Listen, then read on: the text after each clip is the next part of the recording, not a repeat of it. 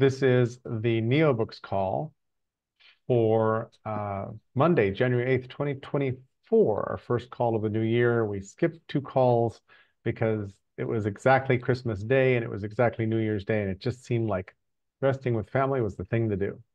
If I look strange today, it's because I've got a screen, a large screen next to my laptop. My camera is over here, and I put the zoom on the big screen, and I'm trying to figure out what's the best arrangement for all this. But it means that I'm kind of looking away from you all the time because right now I'm looking at Klaus, right now I'm looking at Rick, and it's a little strange. So I may move stuff around for future calls, but this is just an experiment. I may also just pull out an old Logitech camera and hang it on top of the big new screen. But I do feel my ergonomics are better here, so that's good. Because I'm looking up and I'm used to sort of crouching over my laptop for decades. So this is good. Anyway, Klaus, any thoughts or progress on your manuscript? Where you've been? Yeah, I'm sort of feeling my way um,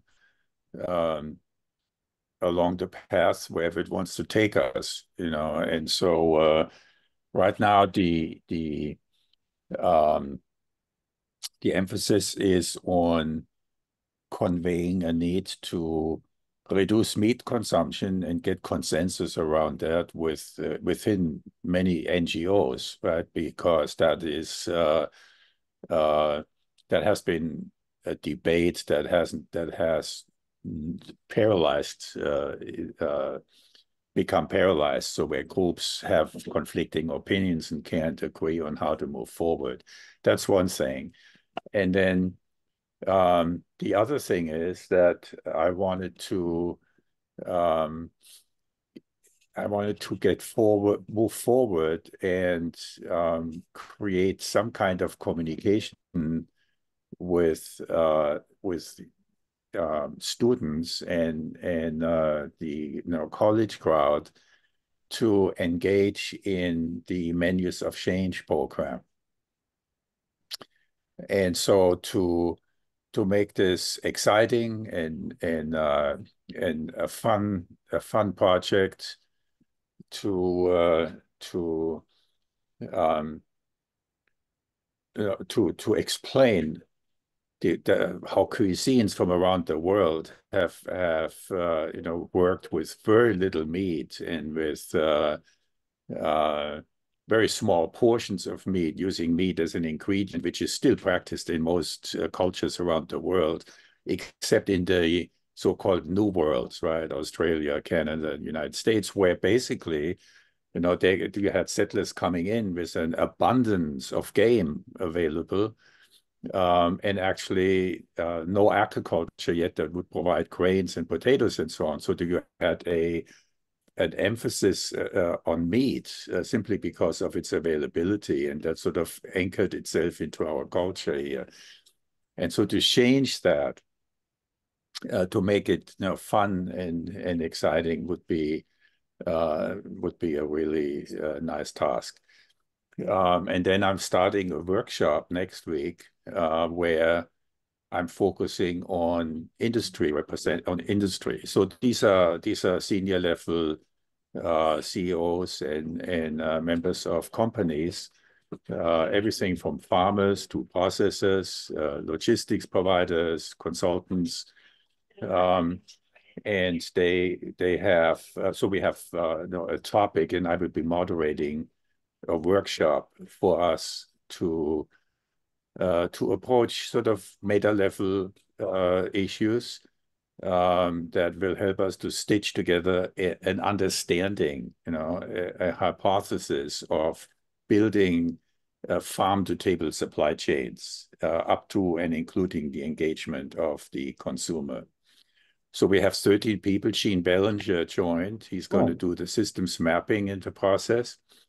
Um, yeah, he's actually quite engaged already, and um,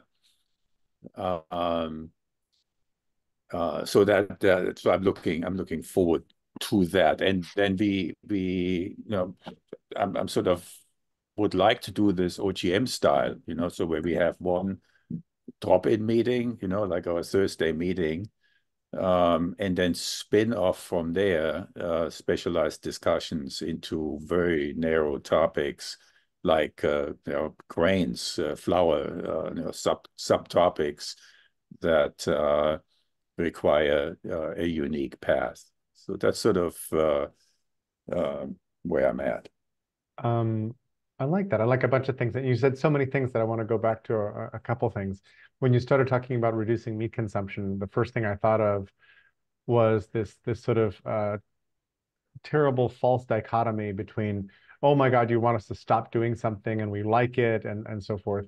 And the idea that in America, vegetarian food is kind of lousy. Like we have I almost became I'm still an omnivore, but I almost became a vegetarian when we visited Chennai on the eastern coast of India. And there was a breakfast buffet that had vegetarian and non-vegetarian items in a buffet. And I started on the vegetarian side, and I never ever made it over or miss the non-veg side because everything was so delicious and different and interesting. And on some of the things, I couldn't tell what grain I was eating. I couldn't tell if it was rice or barley or what. I had no idea. And it was all delicious and remarkably different one from the next. Also, we did a homestay in uh, Ulaanbaatar in Mongolia. There we go. And we got dinner, which was some lamb and rice, and there were just a couple little bits of lamb sprinkled in the rice. I was sort of surprised, and then I was like, "Oh, this works just fine." But the proportions were completely different, and this was Mm-hmm. sort of meat frugality out in the middle of the steppe because we were out in the middle of no place. Uh, and it was also really interesting for me. And so I love menus of change because it's the Culinary Institute of America saying, hey, look, here are ways we can eat really, really well with better effects for the planet. And I think that's a fabulous thing to do. So um, I, uh, I'm interested partly, all of that plays out into I can envision a call, one or more focus calls of the kind you just described, Klaus, where people talk about, well, how do we convince people to eat better rather than how do we convince people to eat less meat and eat better and as a consequence less meat, but here's a path and here's what that looks like here are some great ways to do it, etc. Um, a small added note, there's a little startup called Heyday, Heyday, which makes canned food. Um, and they'll do like last night, I used one of their cans to make harissa, chickpeas, and cabbage and a bunch of other veggies, and I put some pork in there. But they use canning, even though it's very old school and people are avoiding the center of supermarkets. But canning is incredibly sustainable because it's highly recyclable. Like cans make it back into the system, et cetera, et cetera. Extremely non-perishable, so this thing will last forever. And then their ingredient mix and all that is very sustainable. So they're trying to get funding. They're an OVF company, which is the Oregon Venture Fund, which is a company that April's an investor in and an active participant. She will join and do due diligence calls and all that. It's almost like a crowdsourced venture fund. But I say all that because there are companies out there that are trying to get more attention for doing the right thing within the system.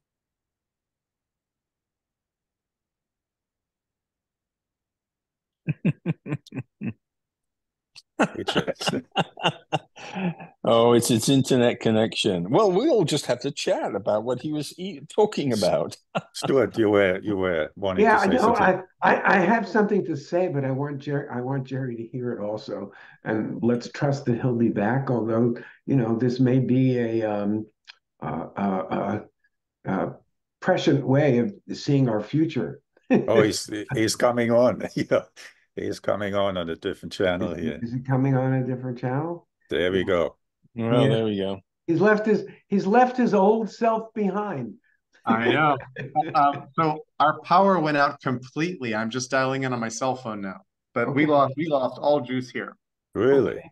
Oh Yep. dear. So yeah, so what I want what I wanted to say, and I showed up a few minutes late, so I'm not sure of the context, but I'll jump in to the specifics that we're talking about.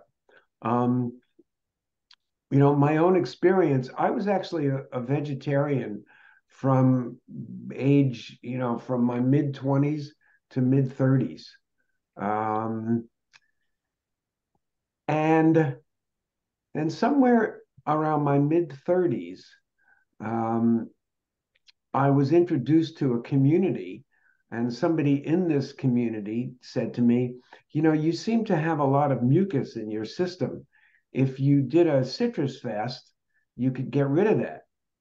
Well, citrus fast, as it turns out, the core of this community was a raw food community. It was an Essene diet, which is the diet that supposedly Jesus ate. But the what I wanted to say, and this picks up on what Jerry was saying, um, they used sprouted and fermented sauces for raw food. And whenever I would go over to the kind of clubhouse where people would eat, and the center of it was a guy who survived his not prostate cancer, but a cancer that's very virulent. It usually takes people out very quick. He lasted like 10 years on his raw food diet. But anyway, whenever I would go over and partake of these sauces, I would leave there after a meal and wonder what kind of drugs I was on. I mean, it was just absolutely amazing and tasty, and tasty. And I have leaned towards, you know, more and more vegetarian as I have grown through the years. And I love to cook vegetarian.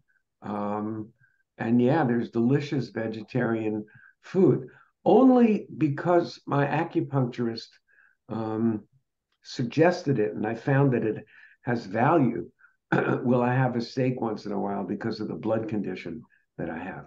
Um, um, so yeah, that's one of the key pieces, I think, to the whole movement, to getting people to think differently about food. Even, you know, an example would be, I forget what they're calling it. McDonald's has got some kind of a new menu aside from just, you know, uh, burgers. There's a whole new line of food that they're offering. You know, Klaus, you probably know more about that than I do. Mm-hmm. Yeah, Bill Maher had a spook on it because they are sort of dialing in to you know, young people, fancy names and crazy stuff. Yes, I remember. I In there. remember seeing that. Yeah. Mm-hmm. But to your comment, my daughter did some raw choosing, and she ended up with stage 4 lymphomic cancer Uh-oh. because she digested so much glyphosate in the process because our vegetables are just loaded with glyphosate unless you go for organic. And she was a student, she didn't have the money for organic. And so we couldn't figure out what in the world would have caused this very aggressive cancer coming on for her. But we had her clean within 10 weeks by doing a combination of chemotherapy with a supported diet. And so there's a way. I don't want to get too deep into it, but Yeah. there's a way of aligning your diet in support of glyphosate. Right. But so the reason Jesse is here is because we talked about a communication strategy to, you know, actually anybody, but maybe preferably the younger folks, to get them excited about a plant-forward way of eating, you know, with reduced sizes of meat and maybe every once in a while no meat at all in it. So, Jesse, do you want to say hi and talk a little bit about that? Yeah, I would love that. Thank you. I missed the beginning, but I kind of heard Jerry talk about trying to move away from getting people off of meat, but more getting them from the SAD diet to what I called the GLAD, SAD to GLAD. And I just plantforwardapp.com. I'll put it in there right there. Jerry, you're on your phone, so you can download it right there. But it just released this weekend, and you'll see the landing page is all about trying to get people away from ultra processed foods and into more whole plant-based foods, which are plant forward. in other words, for plant-powered. And it's free to just start the onboarding. You get to choose the foods that you love. And then really it's about educating people on how to eat a plant-based diet, depending and meeting them where they're at. So if they just want to put 2 more pieces of broccoli on their plate a day, great, that's a win, as long as it's a little bit more than they did before. And it's every food has links to videos and education through Dr. Greger's partnership. And we are also partnered with Whole Harvest, which is a meal delivery, whole food delivery thing that was just suggested to me, and then we became affiliates. So I'm really excited about it. This is a passion of mine, and I do think awareness is the first step, and then giving people an opportunity to just taste new foods and diversify what they're used to. That's the next step. And I would Jesse, love to have, go ahead. Jesse, would you mind introducing yourself? You may, I don't know who you are, Oh, obviously. oh, Yeah. hi. So I met Jerry 20 years ago, and through a TED Talk, I don't know. We reconnected a few years ago, just got back into OGM, and we've been connecting, and I've been on the call a few times. Not a lot, enough for you to meet you. But I own, I would call it a diet and lifestyle educational company. And we create apps and infographics, anything that people, wellness practitioners need or leaders need to help people have a more healthy diet and lifestyle. So this is just an app that was one of many offerings that I have through a company called Day Balancer, and I'll put the link right here. That's fantastic. You mentioned Dr. Greger as well. Are you Michael Greger, I presume? Yeah. I'm very familiar with his work. Yeah. All the app is integrated into his the videos that he provides, and all of the wonderful resources. We're integrating his education as well. And I'll be at the conference in March or April in Seattle, and he's going to be speaking there as well. So fantastic. Yeah, and I wanted to see if we can write a NeoBook nugget focused on Jesse's topic, and have Jesse frame the questions and use the AI to assist us in developing that, and then also set up an AI for Jessie herself. I'm going to interrupt just for a second, just for a moment. I have technical difficulties on my end. All the power went out, and then April came up certain that it was a disaster, that we needed to call PGE immediately. And as I was explaining to her that they probably know about it, an automated text came in from PGE saying, "We know that the power is out in your area, and their estimate is 2 p.m. for repair." So I'm kind of without resources. I don't know that I'll hang out for the rest of the call because I'm not sure that any of my chargers are charged. And I should probably preserve a little power on my phone in case this gets worse. But anyway, back to our regularly scheduled program. You may need to manage yourselves today more than me sort of doing whatever it is I do on the calls. But I'm excited for this, and I would love to set up something so that we can talk about transitioning to different ways of eating. And I think that so much of that is cultural. I hit an article recently where it was an old article from the New Yorker talking about pizza. And it turned out that pizza was a new thing in the United States in like the 50s. We did not eat pizza regularly. Pizza wasn't a cultural thing. We didn't have all these pizza stores everywhere, never mind fast food pizza chains. And so people were sold pizza. And then way later were sold sushi. And now you can kind of order anything from any place on the planet by calling somebody, and a human will actually walk up to your door and drop it on your doorstep, which is a little bit crazy and terrible for the planet, I think. Anyway, I think it's exciting to do all this kind of stuff, and I will lurk for a while, and I may have to drop off. Thank you. And Jerry, I really would love to have your the company you were talking about with the canned foods. I would love to partner. I'm looking for I can't do anything without partnership, so I want to lock arms and any introductions. Cool. I will send it to you. Because the reason why is because the behavior change happens. That's my background, has been behavior change, and it happens in the grocery store when you step into the grocery store. Of course it does. Yeah. And so helping people with grocery lists, and not just the meals, but the grocery list, that's really where I'm going at. Exactly. Very briefly, if you go to heydaycanning.com, I can't use the chat right now very easily. Heyday with an H-E-Y. So Oh, okay. heydaycanning.com is the URL, Thank and you. more later. Yay, thank you. Rick, go Jerry, ahead. You were before about to jump in. you know, yeah, I know, you just triggered me because it so happened when I was at the World Expo in Dubai, they had lots of charging stations around because you'd walk around using your phone and it would run out. And then I thought, this is silly. It was a great idea. But so when I was there, I actually picked up 2 extra batteries that I charged for the event rather than having to rely on the charge. So that was the thing. So I always have 2 ready on standby for those situations. So from a non-techie to a techie. And I'm trying to remember, where the hell did I put my little rechargers, because I haven't used them in so long. I'm pretty sure they're drained. Where like right now, if there was an emergency, where would I get 2 days worth of cell phone power? Right? It's like, I'm not sure. So thank you. I'm Well, gonna go fix well, that. well, well, there's one other thing as well, and that is you can get these supercharged batteries that you can jumpstart your car on as well, which are so I have one like that available all the time. So I have one like that as well, except it's in the trunk of the car, and I need to pull it out and recharge it and keep it in the house instead of in the car. But yeah, anyway, perfect. Back to your regularly scheduled program.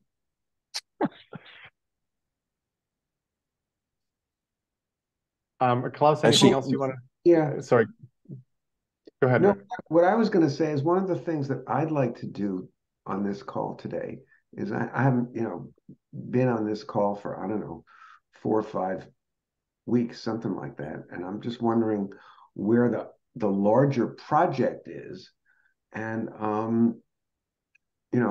where we're going with it. That may open a big can of worms, aside from the lovely discussion about food supply. And of course, what popped into my mind as Jesse was speaking about, needing partners was, my body of work, which I'm now calling getting to relationship. Yep.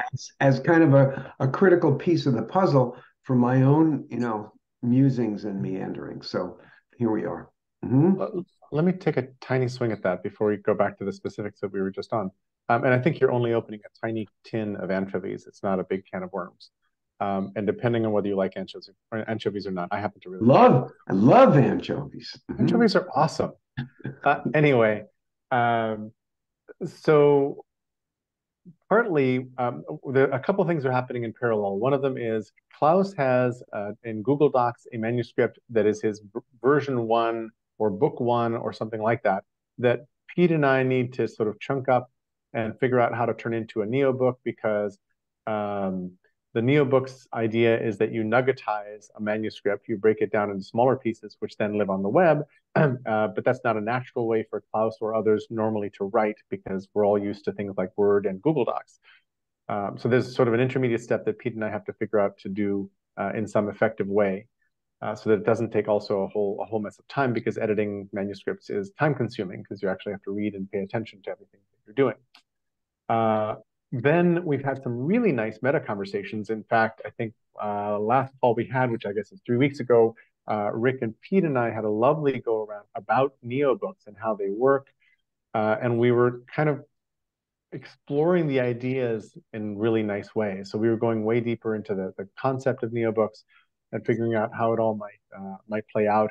And I think we're inventing the thing as we try to prototype the thing, which is good. It's how things should happen. And I know that as I'm writing nuggets in Obsidian, because I'm writing directly into Obsidian, I'm hitting all these interesting different questions, like how do I think like a NeoBook? How do I think like a nugget, so that I'm writing repurposable pieces of prose, and then other pieces that are ligaments or connectors that aren't necessarily repurposable because they're specific for a particular work. But how do I separate those things? How do I link them? What metadata should they have? And then Pete and I are talking about how do we even attach metadata to a nugget so that it's ignored when you roll up the book, but visible when you visit the nugget. Does that make sense? Yeah. Cool. So that's roughly it. And then we have four, maybe five kind of manuscripts in progress. insofar as you would consider what you've been in the conversation, so I consider yours as one of them. Yeah. Rick has his, Klaus has his. I'm working on a design from trust, and then sort of intersections with the potential other NeoBooks, which is one of the NeoBooks ideas. Is hey, every book doesn't have to have all the unique content. You could share some nuggets across books and thereby make a collection of intertwined things, including books that other people write that disagree with your book or take it in new directions by, reusing some of the nuggets, but doing something very different with them, for example. And that's in the future, but that's kind of where we're heading. Pete and I have a bunch of work to do at some point, figuring out how to roll out a manuscript that's ready to go, that's nuggetized into an EPUB format.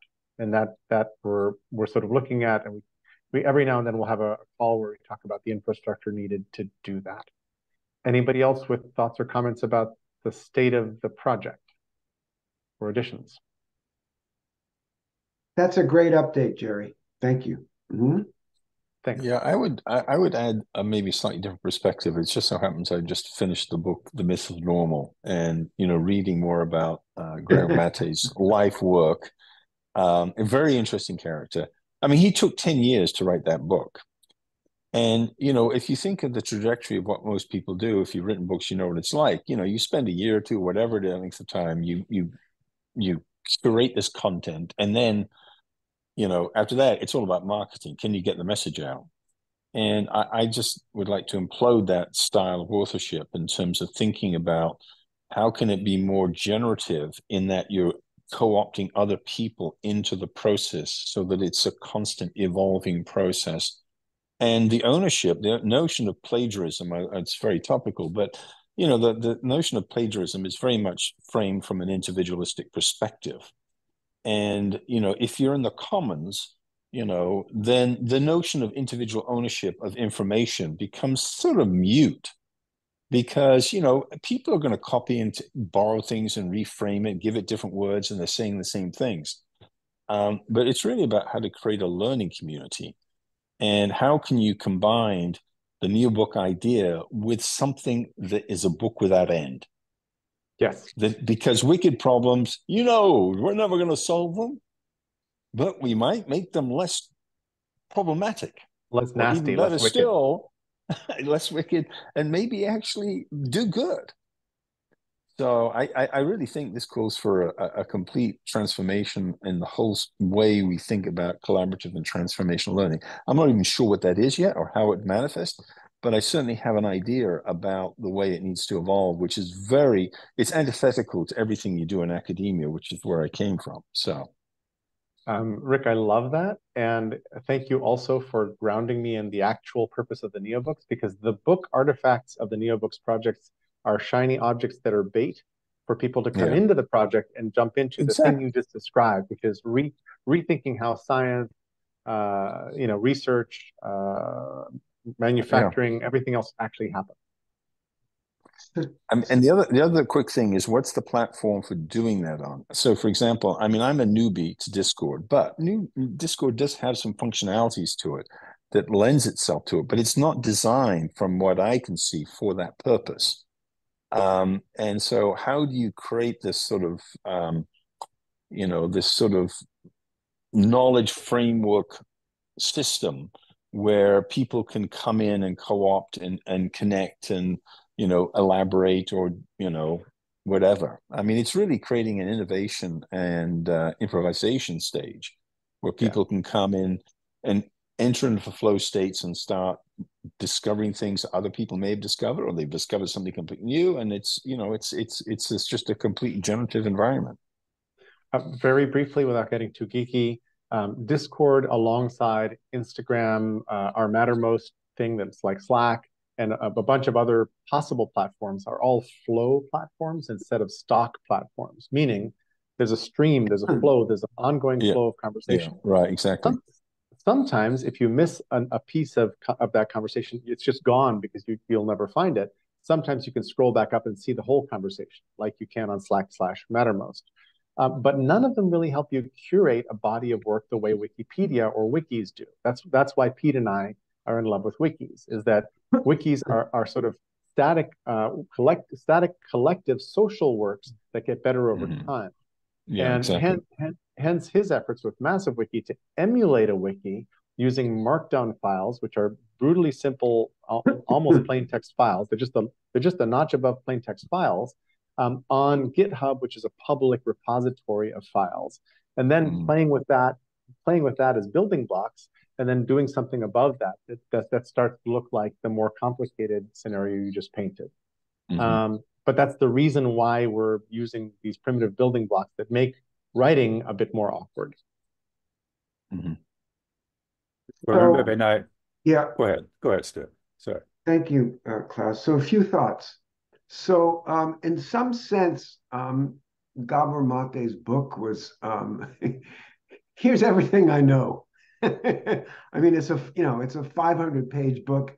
Here's everything I know, everything I've learned, and I was able to put it under this umbrella.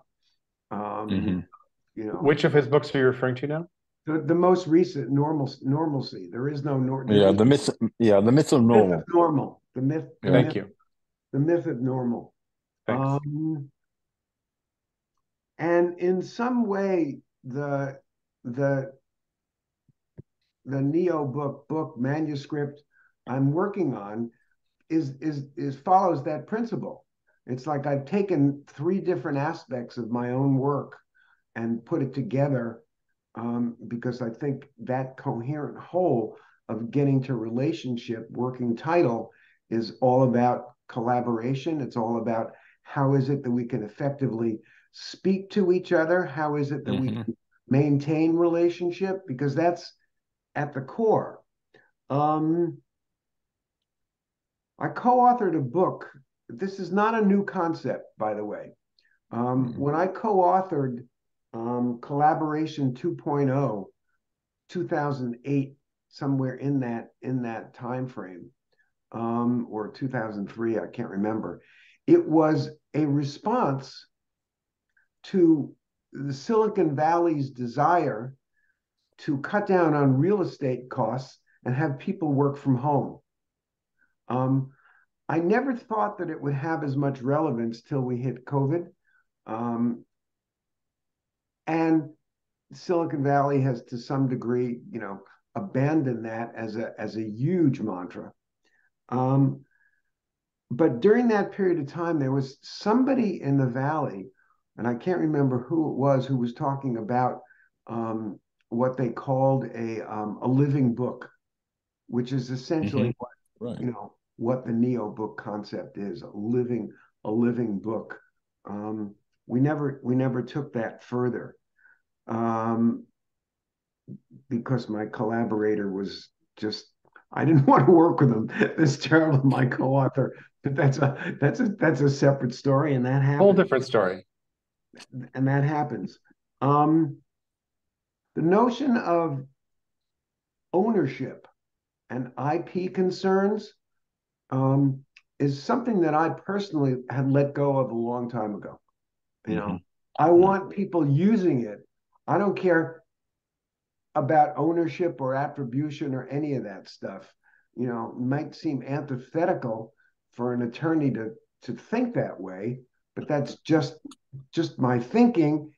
The stuff happened to come through me. You think it's valuable, great.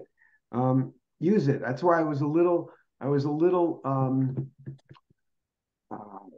tweaked when the New York Times, news of the New York Times lawsuit against I don't know, whoever it was, Microsoft, I think, for plagiarism, for using some of their content to build their AI algorithms.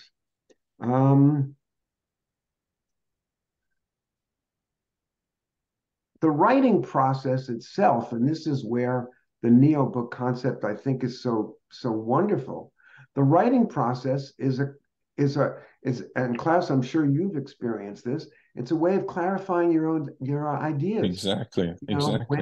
When you start to use words in a written format, it makes you focus, especially something that other people are going to see, it makes you focus, and it clarifies your own ideas.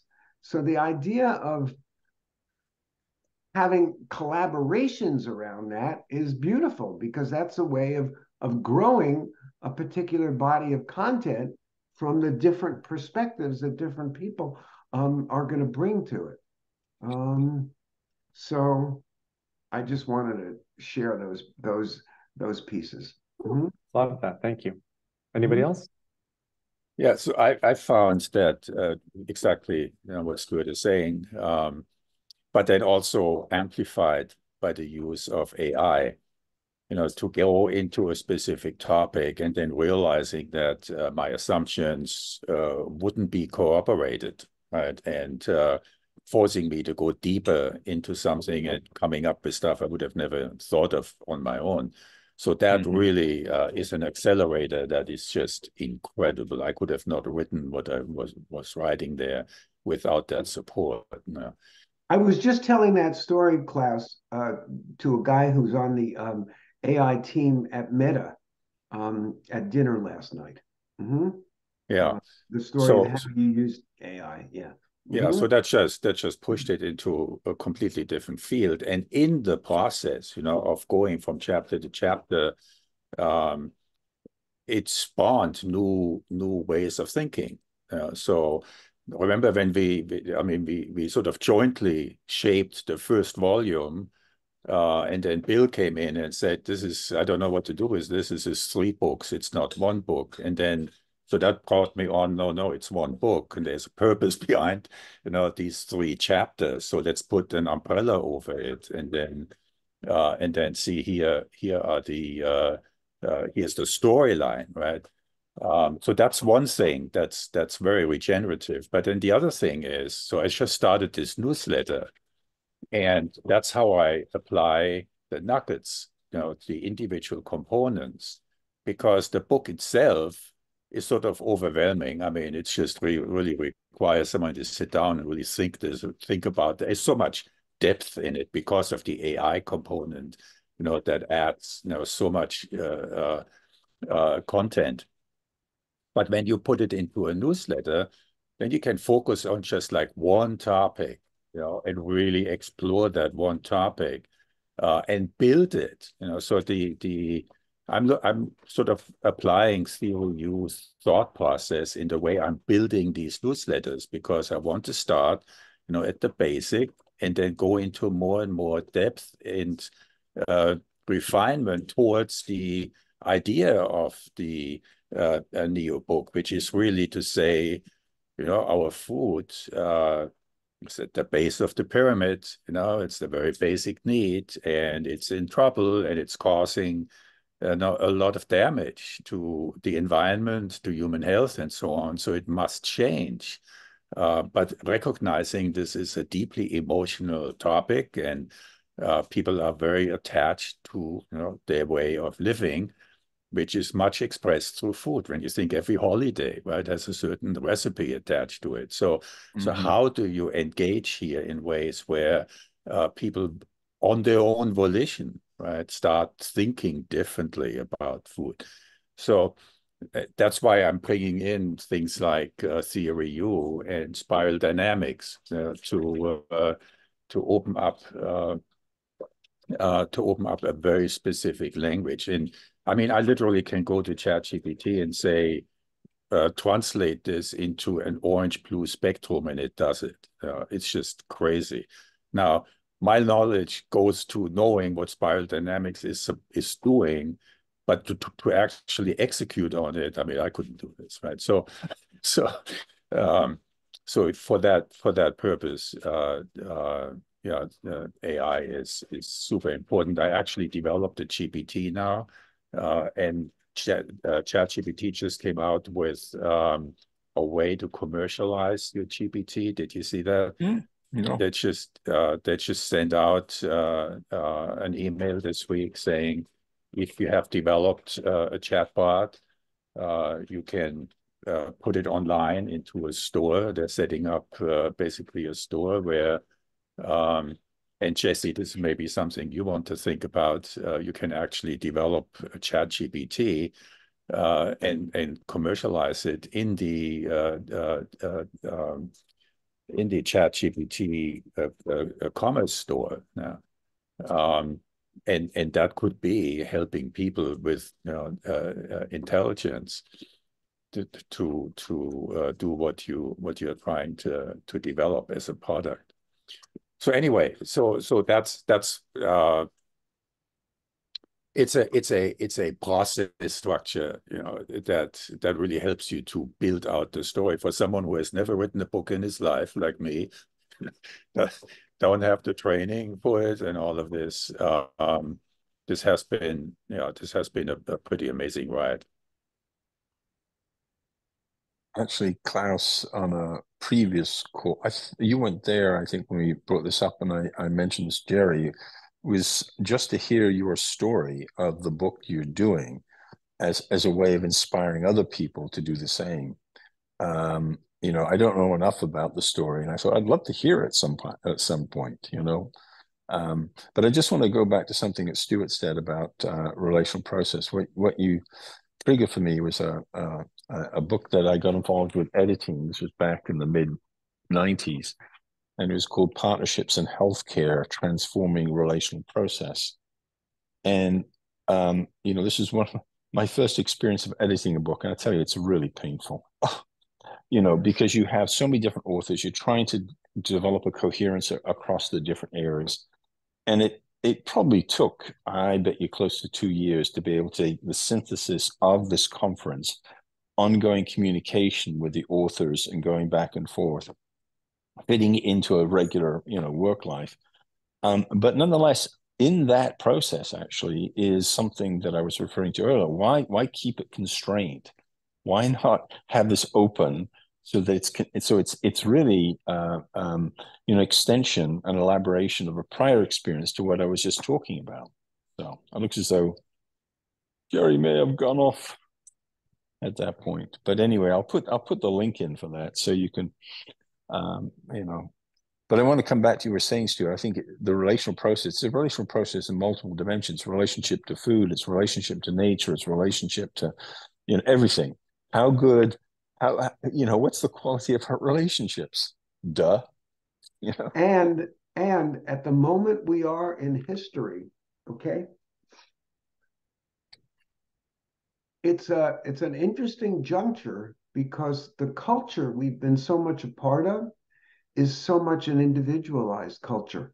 Exactly. It's the aggrandizement of the individual, and everything drives that in terms of the individual's success and accomplishment.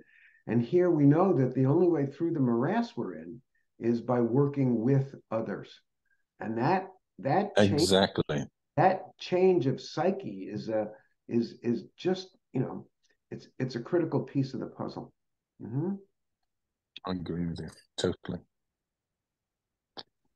Rick, So, what are you working on, Rick, for your Neo book?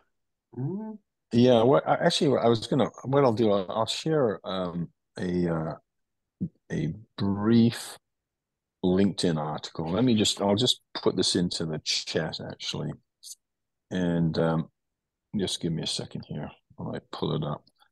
It's funny because I've been playing around with DALL-E, and I've been blown away by the visual images that you're able to create with it. I'm absolutely blown. And people have said, "How did you make that?" And I says, "Well, you use the prompts and do whatever." And somebody who's a graphic designer said, "Rick, you've got a hidden talent there." And I says, "I don't think so." But anyway, let me show you this. If you look at this image here, if you click on the link, you'll see it. Actually, I could share my screen if I got screen share. But if you just click on the link and you look at the image there,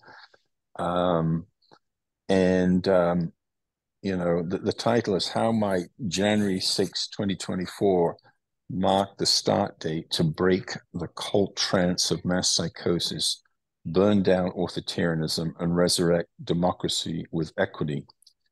And this is sort of not directly related, but it's certainly it's sort of an adjunct to it.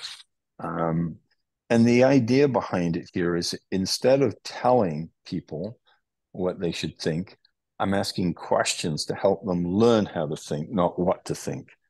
And when you make that shift, it does change how you write, and it's antithetical to a lot of things that are currently being done. So it really requires a mindset shift from learners' perspectives. And it's really about creating learning communities where people can come together and get involved in generative strategic dialogue and civil discourse. But you have to create a space where people feel safe, and you don't get involved in heightened emotional reactivity. Some emotional reactivity is vital because it's very important to understand what triggers you. But when it gets out of hand and it just ends up in dysfunctional polarization, game over. It's just a battle between different fundamentalist belief systems. So how can we create spaces where people can learn together, basically? I mean, it's interesting, Rick. One of the aha moments that I think I had this morning, or maybe it was yesterday, was in the NeoBook manuscript, whatever you want to call it, that I'm working on. I've identified like 4 areas of our social structure that need attention at the present moment. Okay. But the aha moment for me was, oh, I don't have to solve each one of those, but I know I pointed at it, and I know there are people out there who have expertise in that area, and to get people cooking on each one of those things, that would be a wonderful thing. Yeah. Yeah, because others are way further down the curve than I. Yeah. Well, what Not I can many do is, to it. Huh? Not many. Well, for some of these individual things, I think so, Klaus. Thank you. Yeah. But thank you for that. Jesse, why don't you talk a little bit about your plans and where you want to go with this?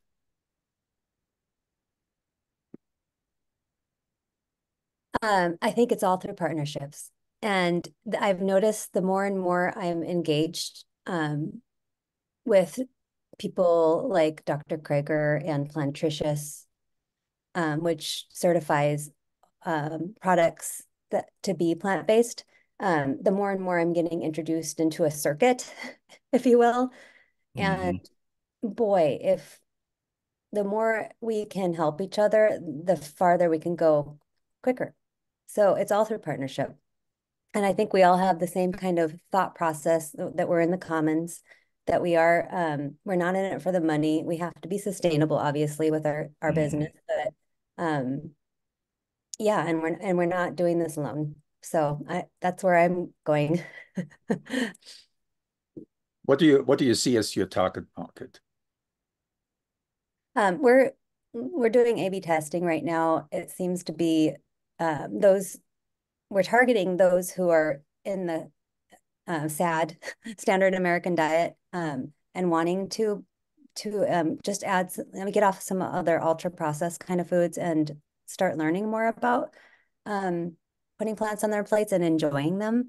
And then there's the people who are already like in it, like the lifestyle of like vegans who understand the impact of every single thing they purchase, and they're a little easier to convert to whole food plant-based, and they're very unhealthy too. A vegan can be very unhealthy is what I mean.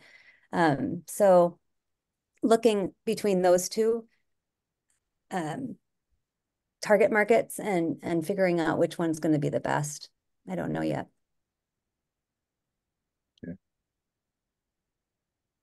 Vegans and vegetarians are kind of the same. Yeah. So if you spin this a little bit further down and look into population groups, types of, let's say, students, or a type of socioeconomic grouping, how would you define that?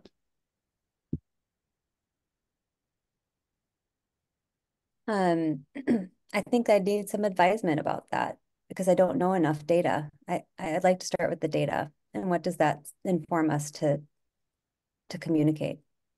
Yeah. I think Great. they're way more smarter than, you know, for some reason, I have the most people that are using this app are 50 and older, actually 60 and older. And Wow. Wow. yeah, and when I did a survey, the qualitative and quantitative results showed that the reason why they just want to lose weight, biggest reason. So Target should always talk about the weight. And I have infographics on all those stats, but when it comes to younger people, it's more about the environment and the impact that they're having, because they haven't had, yes, a lifelong version of eating lifestyles. Well, I don't even know. I can't even tell you that. The data will inform me. That's okay. That's great. My thing has been for the longest time trying to reach what I call the Greta Thunberg generation, and I've been hopelessly unsuccessful doing it. But when you think about the passion this group has, right, to go out and protest uh, and be so vocal about climate change and all it entails, and yet they have no clue about the impact of their personal dietary choices, what the impact they have on the environment. So I think that to reach that group seems to be a worthy target. Yeah, Well, and it would have to with weight. yeah, we just have to elect Trump, and he'd be the role model for all of these things that we're talking about. The role That's model, funny. the imagery, yeah. Yeah. Mhm. You know, So you reminded me now, of something. yeah. There's a podcast series. You may know this person, but I haven't followed him a little while. He's got a podcast called Eat for the Planet. I don't know if you're familiar with that one or not. But he's written a book on it. And I mean, he's certain, you know, I haven't listened to his podcast in a while. So, I mean, that might be a partnership arrangement. Actually, I was surprised that you said your demographic was 60 and above. And, you know, when Klaus was talking about, you know, the benefits of canned food, what immediately came to mind for me was when I went to Walmart and I found this can of black beans that was really spicy and it was exceptional. I knew exactly where it was in the store, and I can't remember the brand, but I know where it is in the store. And they stopped stocking it, and I just was astounded because that I could eat one can of that, and that was the meal for me. And if you think of you know, what are the best plant-based, spicy canned foods that students who are busy, who can live very cheaply and eat for the planet, you know? So I don't know if you've got the top 10 most interesting canned foods that you can rank order or put on offer and say, hey, this meal will cost you $2, you know, because I just don't know how good. Because I have a little bit of you know, a bit of a negative thing towards can. I shouldn't, but I do, because I think fresh is better than can. But can is good, you know. So can you shed any light on my request? I think that's a great idea in terms of cost, because there is a myth that it costs more to go whole food plant-based. It's kind of the same if it's a washout and organic also. So, but when you're talking about canned, then the conversation just changes. And really it's important about changing the conversation and our impact by asking the right questions. All conversations change. So that's a really good question. How much does it cost? Yeah. And most young people now, most students are on AI, you know. I mean, it's really the penetration into the college world of AI is just astonishing. So if you have a tool to share there, I think you know, kids would put it to use. Yeah, that's pretty incredible. And also on this segmentation we just talked about, I think AI can really help us to flesh that out. Stuart, you had something on your mind. No, well, the thought of how related this is, that the idea of, how and what we eat, the lifestyle choices and how that gets reflected in weight, tied into the farming piece. I mean, boy, when we talk about win, win, win, win, win, win, win, it's across the board in terms of the potential. Mm-hmm. Yeah. Yeah. Um, it's a challenge that has been around for a while. I mean, because it is just so darn emotional, and so tied to your lifestyle and everything. And in some ways, it's a great microcosm for the macrocosm that we're in, because it involves, corporate profits, it involves change of habits. Um, there it is. There it is. Mm-hmm. Yeah. Yeah, and that's really a good point. I already had one of the participants of the workshop that we're starting up next week contact me wanting to make sure, um, uh, how do I frame this? In so many words that the interest of big producers and big buyers doesn't get derailed, with too much decentralization and deflection. And why this is, I'm I'm just going to moderate the discussion, guys. I'm not going to. There and therein is the edge or the rub or the challenge, that you drop in the economic piece and it skews everything. Um, and how do we manage the transition of that without creating all the dislocations? Yeah. A lot of this has to do with mindful eating is kind of how I Sure. is it. And when you sit down at a meal, it's really easy to think about and plan about the future or ruminate about the past, but where rarely are we practicing presence in our eating habits. And it's a very habitual energy that we carry on from generation to generation. So part of my goal is to support the the mental model of sitting down and being with your food so that you really are thinking about it and where it comes from and the impact it has. And I don't want to take that angle in the beginning of the marketing, but when you're in there, there's a whole section on what to do before a meal, during a meal, and after a meal, which borrows a lot of the Buddhism versions of presence, but trying to keep it, you know, the secular part is the issue. So just wanting to make it mindfulness about mindfulness. So, but talk about the issues of economics and the conversation start changes and those conversations you're facilitating. A lot of it is either future tripping or ruminating, and rarely do we experience the now and respecting the people in front of us like we do with our meals. It's not separated. Why doesn't, oh, here we go. Why What's that? doesn't, yeah, no, so you just had this fantastic fireworks go off and Yeah. mine doesn't want to do it. Oh, yeah, you have to turn that on. And you got to do the Yeah. heart too, like this. Yeah. Ooh. How And do you the turn it on? Ah, there we go. and No. I and the just got idea that of, on. of the Oh, idea I see. Okay. yeah, the idea of making the declarations Ah.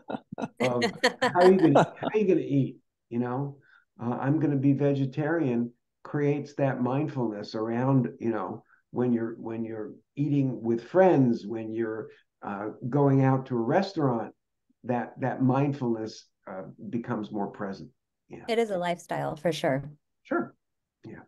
And the story how to get there is just hugely flexible, and really has room. No, it's a big tent approach, because for some people health is everything, and healthful minding your own personal health and everything. People are fascinated with this topic all the time, right? Because people are basically so sick, because so much of the food just makes you sick. And so there is a really keen awareness. Unfortunately, that's where the pharmaceuticals come in, and where people get preyed on.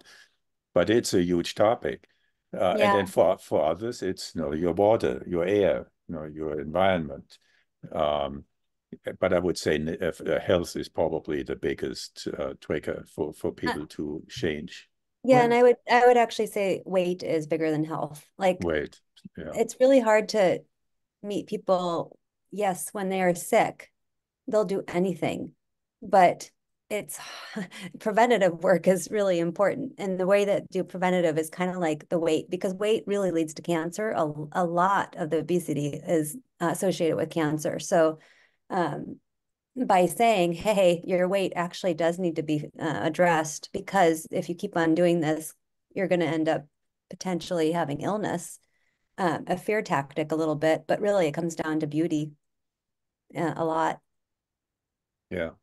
But Well, it's an entrance point. It's an entrance point to the conversation. That's fine. I'll take it. Yeah. So, Jesse, I presume you're familiar with intuitive eating, the way you were talking about. Oh Yeah, yeah. exactly. I mean, yeah, that's what I thought. Because, you know, that is not easy to impart to people. But one thing that, I'm a family physician. I was trained in lifestyle medicine. That's how I got to know Michael Greger.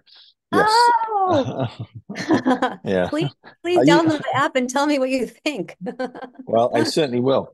Because I used to go to the American, College of Lifestyle Medicine fairly frequently, but I've fallen off the radar screen from that. But you're probably familiar with the 5-2 diet as well, which Yeah, is 2 days a week. You get down to 600 calories, yeah. and actually, that's to me the one of the even if you fail at it, and I tell people if you can't do it, it doesn't.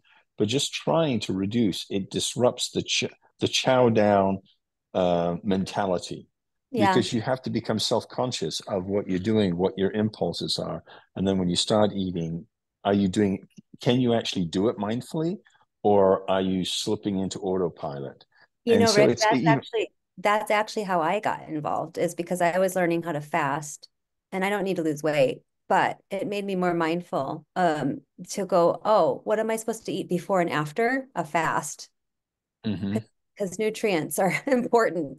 And then that exactly. down into, yeah. So meeting people at fasting stages and saying, be careful what you eat before and after. That's Mm. good. Good conversation. Well, it's funny because when the 5-2 diet first came out, it came from England. And I got to know about it, I don't know how many years ago, 20 years or whatever. And I decided to do it for 3 months. I didn't need to lose the weight, but I want to say, could I lose 10 pounds in that period of time? I mean, my BMI is just in the upper range of normal. But I thought, can I bring it down? And, I actually found it quite easy to do. Because I was doing 12-hour shifts. And on the day I was doing 12-hour shifts, I just drank lots of fluid. I just had, I ate like a bird throughout the day, and I could do it. And I lost 10 pounds in 3 months. But I learned so much more from it than just the weight loss. Unless you disrupt your patterns of behavior, you do not know what you're up against. Yeah, I So, do yeah. think with nutrients too. So, yeah, when you do download the app, look at the nutrient guidance, the nutrition guidance, because you add in your male, your activity is this, your age is this, it tells you, Mm. it answer all that, and then it calculates a recommendation that you need to check in with your doctor, obviously, but it starts them to think about it. Exactly. Well, Great. actually, just what you go ahead. Go ahead, Stuart. I was going to say, I think there's a great story about an NFL National Football League player who became a vegan and hired a personal chef. And he got a bunch of his teammates to actually sign on to the same diet, and thus proving that you don't need meat, protein Exactly. to have, energy and proper nutrition.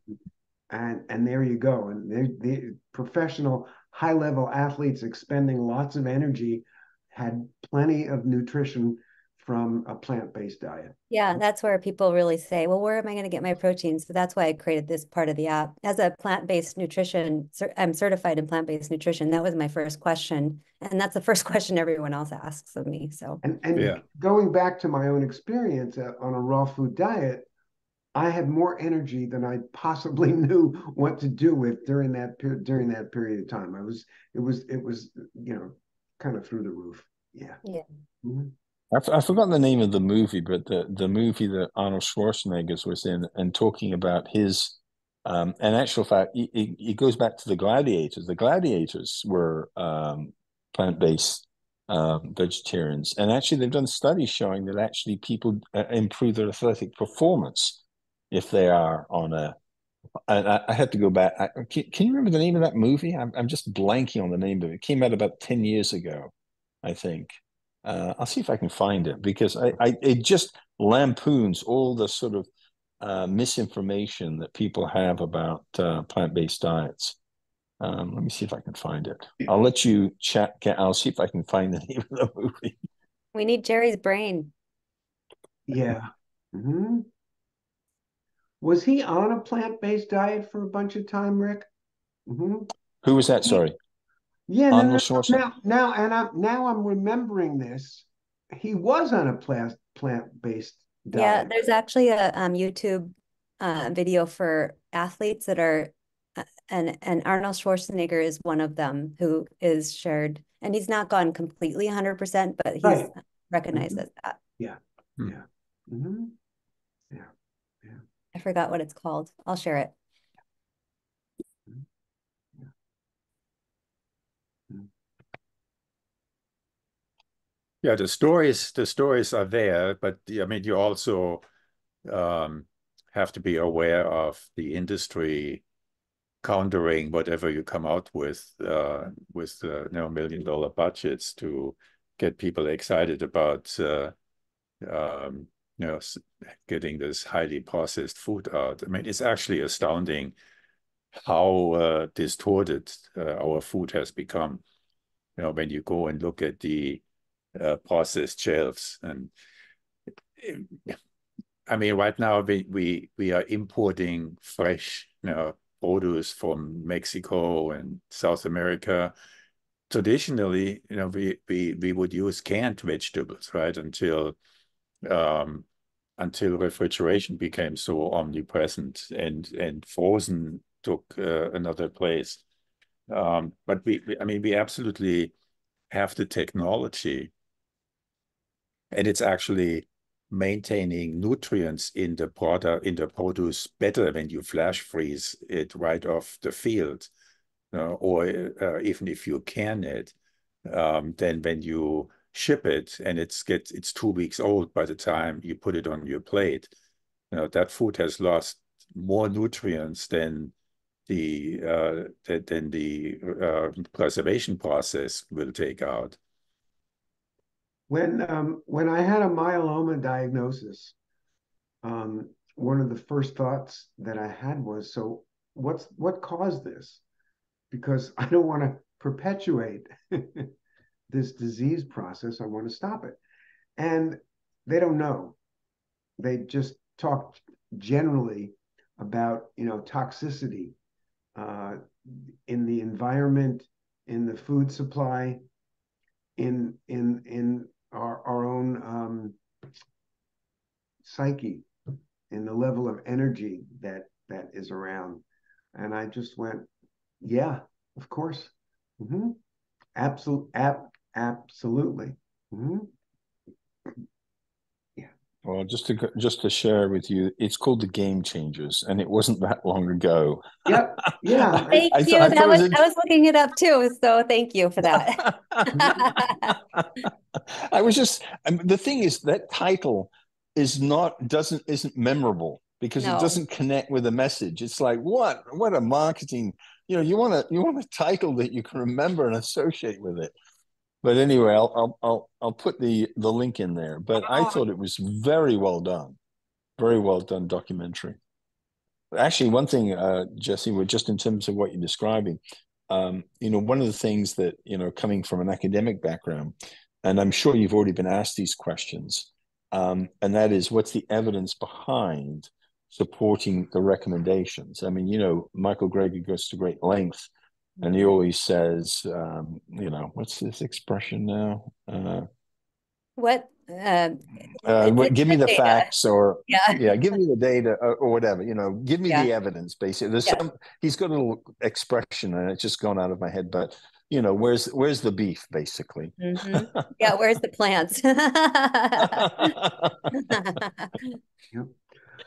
need to hop So I off. mean, okay, that's fine. I think I've got to scoot as well. But Thank you all. nice meeting with Jessa. And Thank I'll you. look. Is that linked to the thing? Did you put it in? Is that the one?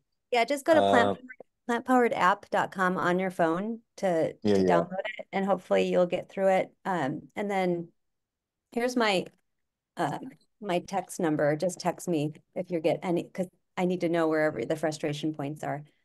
Okay, that's fine. Did you? Oh, I see. You got it there. Okay. Yeah. And then right. once you join, use free now as the coupon, and then you'll have a free version. Free now as the coupon. Sorry, what you have to say is what? Use free now? Yeah, free now. Oh, that's I see. Okay. All right. Cool. Okay. I'll take a look. All righty. Awesome. Okay.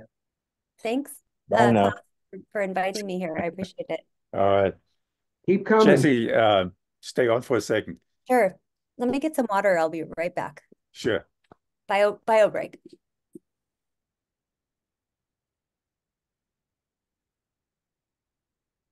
Hi, Klaus. Yeah. Bye-bye, Stuart. Thanks for joining. Yeah.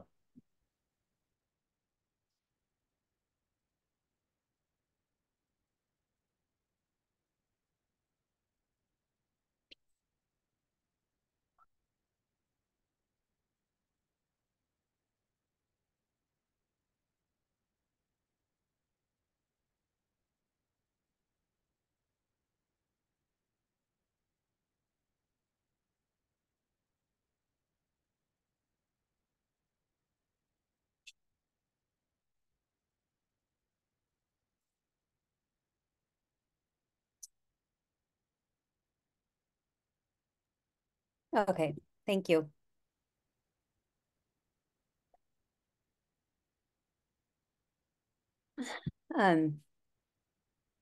Yeah. So what did you think? I love the conversation. I always it's interesting to when you create new connections, you kind of have to baseline what everyone knows, so you can know where to start the conversation. So it's great to know that everyone is already at a certain level, and I don't meet many people like that, so I'm excited to be in the circle. Yeah, and Pete wasn't here today. Yeah. But he's like my super techie, right? I mean, Pete Yes. really got us all into the AI, and I mean, he's talking about software I don't even want to know about it. But Jerry and Pete, I don't know if you had joined the conversation already. Jerry gave an opening update on the NeoBook process, and they're going to take the volume 1 that I had written, and they're going to process this into a NeoBook format the way that Jerry has envisioned it. Okay. So, and I don't know what that's going to look like, quite frankly, but they want to work it up there. And I'm going to stay through OGM, because obviously I couldn't have written this book without Stuart, and Pete and Jerry to supporting it. And they sort of helped my thought process all along there. So that's really pretty good. So how can I assist you to write a nugget, or then whatever, if you want to do your own Neo book, I mean, how to do sort of a foundational piece, talking about shifting people's thought process into an association of my plate, my health, my climate sort of thing. So your question is, how can you help me write something for the Neo book? Yeah, so also with the use, but also using specifically ChatGPT, Uh-huh. right? So that means flipping the way that you think about writing in terms of framing questions, Right. right? So the challenge here is, so I have a ChatGPT developed that is like super deep into anything food and beverage and agriculture and climate. Mm-hmm. Right? So you get amazing responses depending on the quality of your question. Right. Yeah, it almost seems like asking or, defining the questions are more helpful to people than the answers, because there's always going to be answers. You know? Yeah, I mean, there are always going to be answers, but when you communicate, with an audience, you want to put a structure in that That's true. resonates. Now, Yeah. and so Well, I mean, like one of the things I did when I worked at Amazon, everything that I created for curriculum always started with a question instead of like it would say, and then you could look at all the list of questions and go, well, I know that up until here. And then I start diving deep, and and everything builds on each other. I'm going down, but it's actually kind of building up. And so a list of questions that are linkable to answers are a great way to learn, because you could choose, and it builds on each other. That's the key. right. So maybe we can play, and we can get directly onto the ChatGPT and start inserting, questions and see what comes out, and then condense it and see where it takes us. Yeah, let's have a working meeting or a play brainstorm meeting sometime later this week and make it happen. Okay. All right. I'm pretty. What's your calendar look like? I'm pretty open on Friday morning.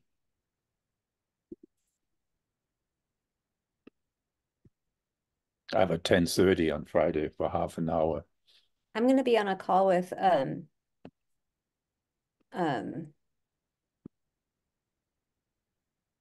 talking about the chaotic flow, actually, for the commons.